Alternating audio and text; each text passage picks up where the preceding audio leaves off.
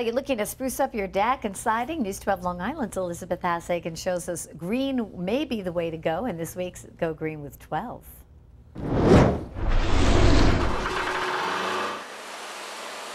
Cleaning without chemicals.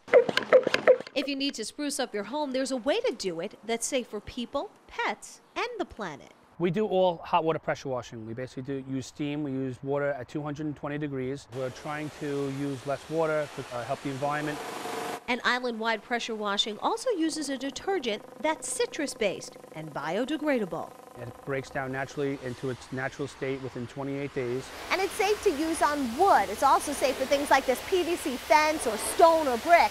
And actually, because they're using hot water to wash, he says when it comes to your patio, your brick or your stone, he doesn't even need to use any cleaner. It gets cleaned by the steam.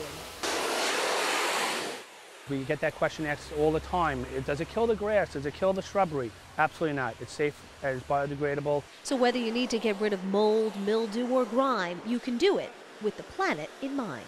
In Wantagh, Elizabeth Hassagen, News 12, Long Island. And for more on island-wide pressure washing and other ways to go green with 12, go to news12.com and click on the features link and then go green.